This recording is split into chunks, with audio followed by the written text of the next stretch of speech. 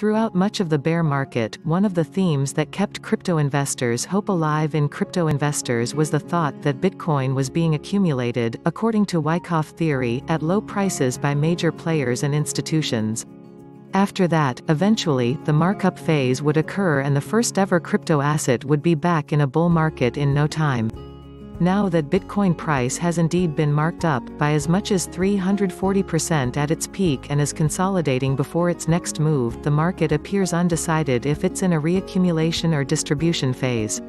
However, one crypto analyst says that the parabolic rally hasn't retraced quite enough, and that could lead to brutal distribution.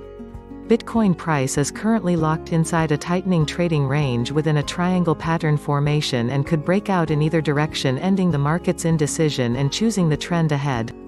If Bitcoin is to break up from the triangle, the consolidation would be viewed as a reaccumulation phase before the crypto asset trends much higher, potentially setting a new all-time high and resuming a bull run. Related reading, poll, more than half of Bitcoin investors expect triangle breakout. However, if Bitcoin were to break down from the triangle, the consolidation may actually be distribution.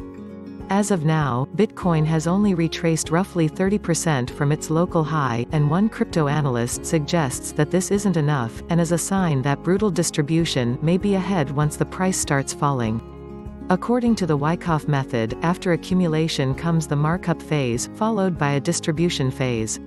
The methodology adheres to the idea that supply and demand are in a constant fight for balance, and during distribution phases, the market begins to fall once the supply being sold into the market begins to outweigh demand.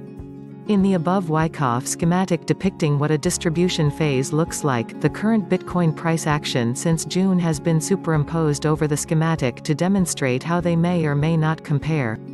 Related reading, Bitcoin price following 2016 bull market reaccumulation PatternThe are remarkably similar until recently, where phase C would be playing out.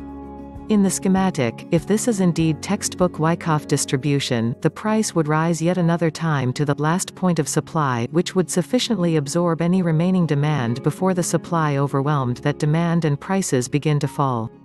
Alternatively, Bitcoin could be in a reaccumulation phase, or the sign of strength phase that validates the prior spring, which would have been the December 2018 bear market bottom, as can be seen in the chart above. If Bitcoin price is in reaccumulation and not distribution, things will indeed get brutal, but only for bears shorting Bitcoin during a confirmed bull market.